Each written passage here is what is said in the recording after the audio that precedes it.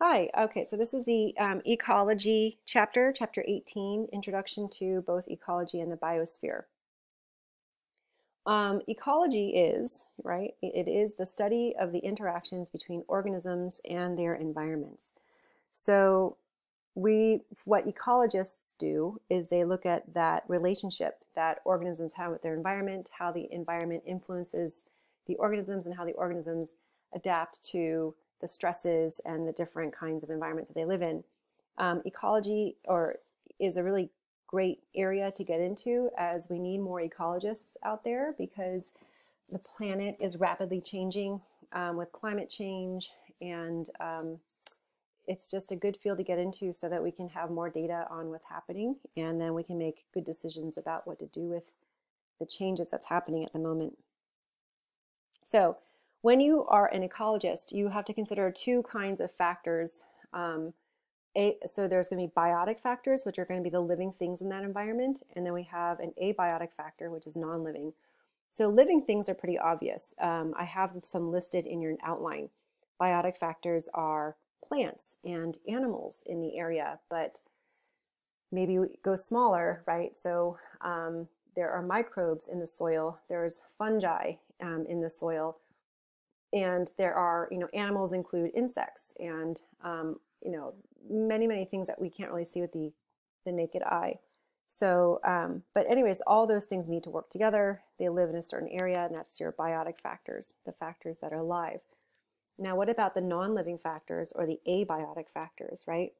These are all the really critical parts of an environment that often dictates what kind of plants live there and what kind of animals live there, right? So if you look at the list on letter B in your outline, I've listed all your abiotic factors. So they are going to be both chemicals, such as the pH of the water or the soil, or what kind of minerals you find in the soil. So there's chemicals, or even what kind of gases are in the atmosphere, right? If you have a factory close to an area that's spitting out pollutants or mercury, right, that's a factor.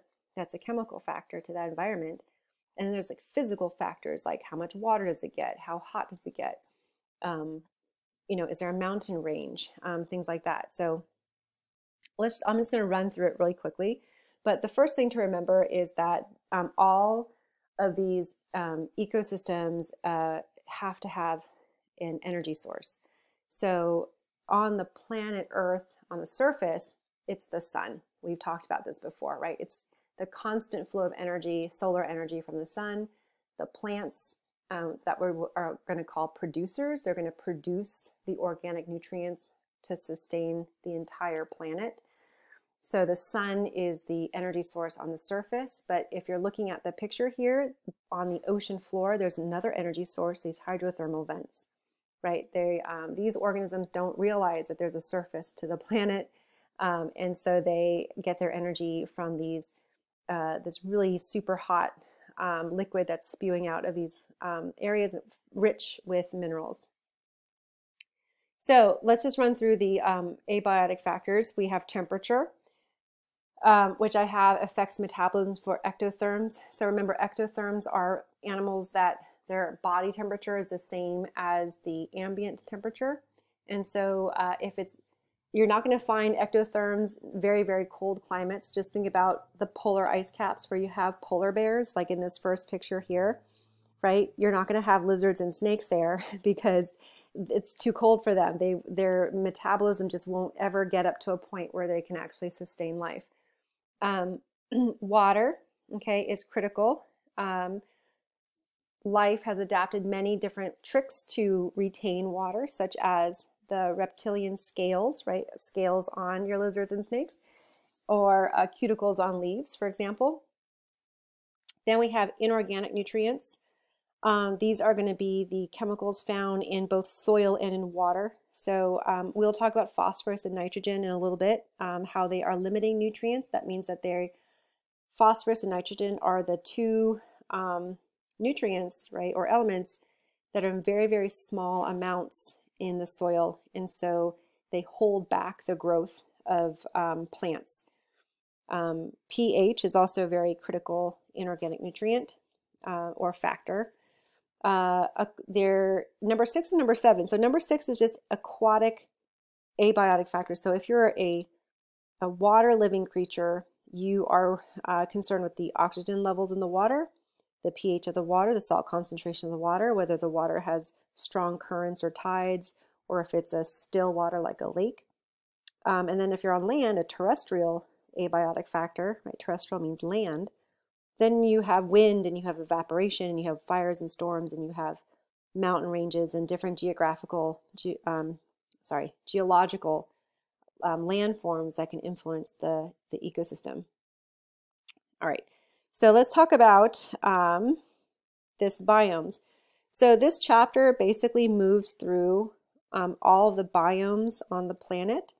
So I want you guys to take a look at the definition of what a biome is. A biome is a major terrestrial or aquatic life zone. So it's a life zone that is characterized by the vegetation, so what kind of plants grow there, and physical environment. If you're if we're talking about a aquatic environment, we need to look at the physical in terms of with the chemical makeup, what kind of water it is, salt water versus fresh water.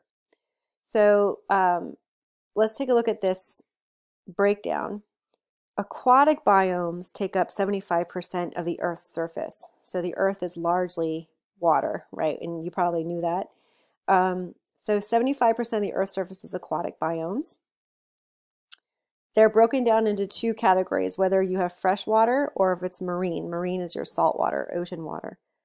Freshwater includes lakes, ponds, rivers, streams, and wetlands. And then marine is, of course, your oceans and your seas.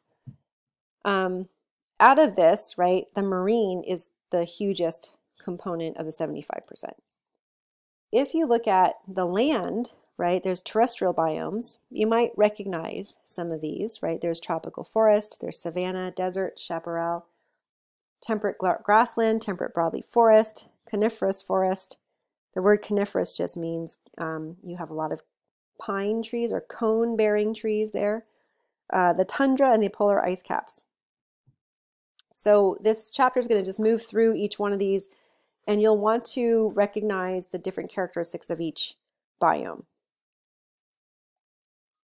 Okay, so looking at our aquatic biomes, we have our first, I'm going to begin with freshwater. So freshwater biomes, what is the definition of freshwater? It's less than 1% salt. It covers less than 1% of the earth, you guys. So there is not a lot of fresh water on the planet Earth. And it covers less than 1% of the earth, 0.01% of its water. And it harbors 6% of all the described species. So for as little as we have on the planet, it contains a whole bunch of different species, right? It sustains a lot of life. And if you think about in your day-to-day what water is used for, you use it for everything, right? Fresh water. We never use salt water. We only use fresh water. We use it to drink, we use it to cook, we use it to irrigate our crops, we use it to clean our homes and our cars. We pee in it, we flush it down the toilet, we use it for industry, right? So it's just used, it's all we use, right, in terms of water. And so it's very, very precious. Fresh water is extremely precious resource that we have, and we cannot afford to contaminate or pollute this fresh water that we have, which is unfortunately what's happening in a lot of places on the planet. They're polluting their fresh water sources. So let's talk about our lakes and ponds. When we have standing water, so you have a body of water that doesn't flow, we're not talking about a river or a stream, we're talking about a lake, for example. You're going to have these zones. So you're going to have a zone called the photic zone and an aphotic zone. And you might kind of know what these mean already. Photic is for photosynthesis, right? So in the picture, you would have the surface of the water to a certain depth where the sunlight can penetrate through the water and the sunlight can reach and support photosynthesis to a certain depth. After that, the wavelengths of light are not enough to sustain photosynthesis, so no photosynthesis will occur, and that would be the aphotic zone. So this next arrow down here would be the aphotic zone. The benthic realm is the floor. So just think about the very, very bottom is called the benthic realm. The phytoplankton, phyto is referring to photosynthesis. They're going to be the algae and the bacteria. So the word plankton is just for these very small, they can be microscopic or very small, almost microscopic organisms that cover different groups of animals. So they can be, or bacteria and plants and algae. So they're very diverse in terms of what kind of life form it is. It can be animal, plant, again, fungi, protist, and algae is a protist, right? So they're going to be on the surface, right, in this photic area. And it turns out that these are very, very sensitive to nitrogen. N is for nitrogen, and P is for phosphorus. So when there is a runoff from a certain farm or area that's using nitrogen and phosphorus in the form of fertilizer, or if there's sewage, which is also very, very rich in organic nutrients such as nitrogen and phosphorus. If that sewage or runoff gets into a standing water region, the algae and the bacteria, this phytoplankton, tends to bloom, and that means that they reproduce exponentially. There's a huge boom in their population. So the surface of the water can be completely covered with this photosynthetic organisms. Let me show you an algal bloom, right? So this is an algal bloom. So in this circumstance, it's very bad for the health of that body of water. Why? Because eventually these plants or algae or bacteria or whatever it is on the surface will die. When they die, they settle down to the floor of this body of water and they begin to decompose. This decomposition process actually depletes the oxygen in the body of water and will then kill the fish that depend on the oxygen content in that body of water. So whenever you see an algal bloom like this, it's never a good thing, right? It tells you that this body of water is in trouble of getting oxygen starvation and the living things in it may die. So that's an algal bloom. And again, I just want to stress that this runoff and sewage is the primary causes of algal blooms, where this body of water gets a huge sort of dose, right, of nitrogen and phosphorus, which were our limiting reagents. If you go back to that first part, the limiting reagents hold back the growth of plants and photosynthetic organisms, but if you give it to them, they're going to take off. And so nitrogen and phosphorus are used in fertilizers, which is why runoff from areas that are farms or places where they use fertilizer, that runoff gets into the body of water, it can cause an algal bloom. Okay, let's talk about rivers and streams. So rivers and streams, they have a flow to them, right? They're flowing in one direction, and generally support a lot of different communities of organisms, quite different than your standing lakes and ponds. And when you have a river or a stream, you have different little tiny microenvironments near the source of a stream, and then downstream, the same stream can be very different from each other. At the source of the stream, the water is usually very cold, it's clear, it's very fast moving, and it's relatively low in nutrients, because the sources of a stream are either snow melting, right? And the snow is just water. So when it doesn't have a lot of nutrients in it. So where does the water get the nutrients? It gets it as it pulls, as it slides across the soil, and it pulls the, dissolves the soil, and as it keeps moving, it's exposed to more soil, and so it picks up nutrients as it goes. But near the beginning of a stream, it just hasn't had time to pick up a lot of nutrients, so it's going to be relatively low in nutrients. However, downstream, the water is usually murkier because it's spent more time in contact with the land, It's warmer, right? It's had time to warm up. It's slower, and it's higher in nutrients.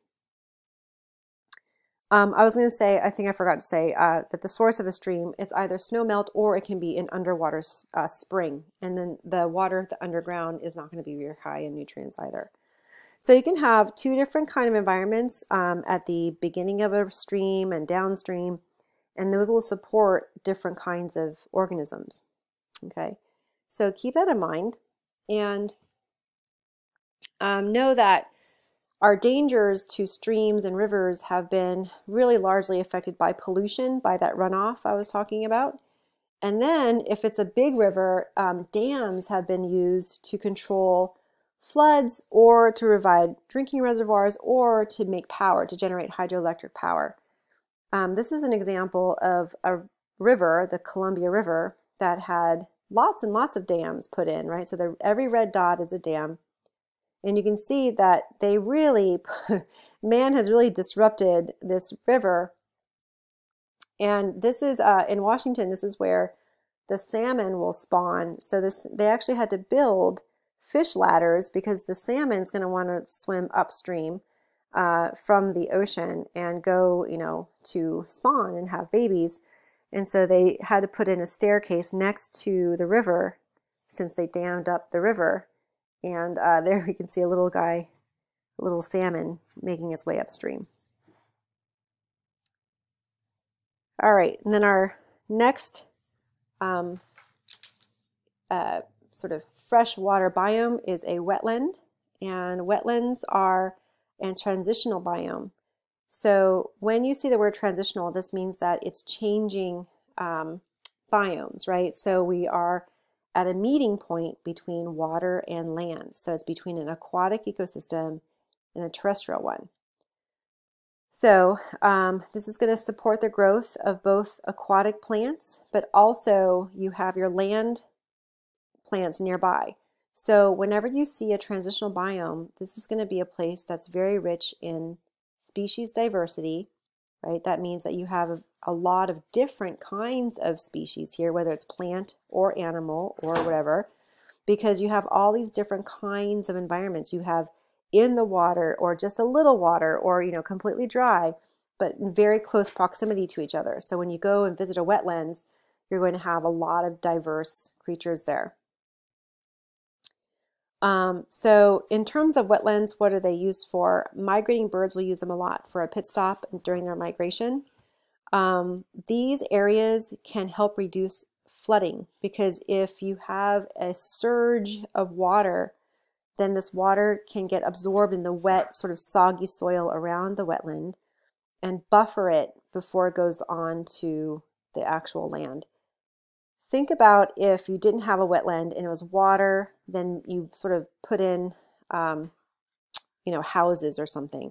There's no buffer for that water if you have a flood. So then the houses will get flooded and you have an increase of water. But because you have soft, soggy soil, this area can buffer beyond it, the flooding.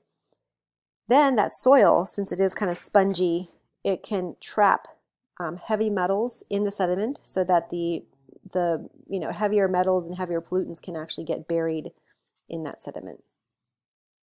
So those are some things about wetlands.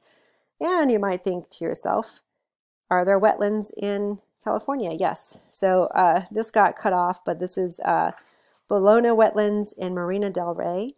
So you can actually go see at the marina, right? So this is going to be water coming in from the ocean, meeting the land. All right, so let's go on to marine biomes. So marine is going to be a salt concentration of around 3%. So freshwater was 1%, marine is 3%. Marine biomes are going to be your oceans, your intertidal zones, your coral reefs, and your estuaries. So again, right, looking at the pelagic realm. So for a marine biome, this word pelagic realm means the open ocean. So when you look at the surface of water, that's the pelagic realm. So we already talked about how that upper portion of the water is called the photic zone. So this is going to be the pelagic photic zone. Pelagic means the very, very surface. And you have photosynthesis by phytoplankton and algae, and it provides that first layer, the producer layer of food for the entire ocean. So this is a really important photic area, right? Because it's going to be basically the plants of the ocean, right? The greenery, the parts that harness the energy of the sun to make sugars. That's the very first, what we call trophic level of the ocean. So let's look at coral reefs. Coral reefs are found in these photic zones and of warm waters. And here's a picture of a coral reef. I think I have another picture of a coral reef for you here. Right, so it's really beautiful and really colorful. So corals are animals, you guys, and inside of the corals they have living microbes that give the coral that beautiful color. And there's a symbiotic mutualistic relationship where they work together to live, and if the microbes inside die, the coral will die. So that is what is going on, because the microbes that live inside of these corals are very sensitive to the temperature and the pH of the water. And with our, the greenhouse gases and global warming increasing, the oceans are both getting warmer and more acidic, because when carbon dioxide is in the environment, it dissolves in the ocean water. When it dissolves in the ocean water, it becomes carbonic acid. So the more carbon dioxide in the environment that gets into the water, the more acidic the water gets. So this is what can happen to coral reefs when there is a rapid change in both temperature and acid. So I wrote down here that increase in CO2 dissolves in the ocean, increases the carbonic acid. The acidic pH kills the microbes that live inside the symbiotic coral animals, and then you get this bleaching. So this is a very unhealthy coral reef. This is going on right now in Australia's Great Barrier Reef. Scientists are very scared that the barrier reefs, all the coral reefs might be on their way out. It's just a matter of time, which is really sad. So I'll put this link to this little, the coral reefs could be gone in the next 30 years in your module, so you can take a look at that. All right, so beyond the coral reefs, so let's take a look. There's the benthic realm, which is the bottom of the floor. And then we also want to know the intertidal zone, the continental shelf, and the twilight region. So for these three terms, I'm going to talk about them here. Right, so here's your ocean. So this is a good sort of diagram to look at for these areas, right? So remember, the pelagic realm is the surface of the ocean. So it's the entire ocean. And then we have the photic zone, right? This upper part here that supports photosynthesis. So you see phytoplankton here. These, of course, depend on the sun. You see seaweed, which is also photosynthetic, and you have some corals in this area because the organisms in here can be photosynthetic as well. Then you have the animals that depend on the plants, right? So you're going to have animals that eat the green algae or the seaweed or whatever is on the phytoplankton. Zooplankton are also microscopic creatures that live on the phytoplankton. Okay, so you have sort of an ecosystem all in the photic zone. Then when you go to the aphotic zone, there's an area called the twilight area, which is not enough light to support photosynthesis, but some light does reach down here. So it's not enough for photosynthetic animals to be found, but you might have things like sponges, octopuses, whales, some fish. Then after that, there is the very, very dark, dark, dark ocean where there's absolutely no light, right? And you're going to have different kinds of creatures down there. So let's look at these terms. So continental shelf is where the land is still shallow. So the ocean is still shallow, but right before it drops off into the deep, right? So that's our continental shelf. And then we have the intertidal zone here. So the intertidal zone is where the tide, see how high tide, it's covered when it's high tide, it's not covered when there's low tide. So this intertidal zone is a biome all to itself, because the organisms that live here have to be really, really hardy. Because if you think about it, half the day they're underwater, half the day they're not underwater, and then all of a sudden if water disappears, now you can feel the heat of the day and starts to get dry, right? So these animals have to be very, very versatile. And so we'll take a look at that. Let's take a look at this intertidal zone. So I'm going to play this clip for you. I'll put this in the module. In fact, you can pause this now and take a look at it. But these are your, actually I might just make this into your lab. I'll probably just do that. These are the places that you go for tide pools, right? So these intertidal zones, when the tide is out and you go to the beach, this is the really interesting area where you can find a lot of different creatures. And the thing that they have in common is that they can attach to those rocks really, really well, right? Because the tide is super strong. It's very violent at times, right? And it can really just, take something off of the rocks. So these creatures can all attach to the rocks. They also have adaptations that make them able to be in the hot sun without dehydrating, and then also underwater. And so they're very, very interesting creatures here. So the intertidal zone. And a classic organism here would be your sea stars or your starfish, right? And then you have things like barnacles, and you have things like mussels and these anemones. All right, let's talk about an estuary. An estuary is a transition area between a river and an ocean. So water and water meet. So it's not, it's wetlands is water and land, and estuary is water and water, but it's fresh water and ocean and salty water. So because you have this intermediate area, you can support a lot of diversity again. So you can have organisms that are in the salty water, you can have organisms that are in this middle range, and then we have some freshwater organisms. So it's one of the most productive areas on Earth. So what that means is that there's a lot of plants growing, and there's a lot of organisms like animals living on those plants. And estuaries are now threatened by landfills and nutrient pollution. A lot of oil spills happen in estuaries. There's a contamination by pathogens or toxic chemicals, such as the Deepwater Horizon oil spill in the Gulf of Mexico in 2010. So, and there was another oil spill off the coast of Santa Barbara. But this is one of the biggest estuaries that we have in the United States, the Mississippi River meeting the ocean. So, right, that meeting of freshwater and saltwater, that's an estuary, huge estuary. And this is where we had that very large oil spill, this Deepwater Horizon. So it is very productive, right? It's most productive areas. So when you spoil it, then all of those organisms are going to suffer. All that biodiversity could be lost. Okay, and this is another look at the Deepwater Horizon spill and how this pelican is just completely covered in oil. Okay, then we have a Morro Bay estuary up north.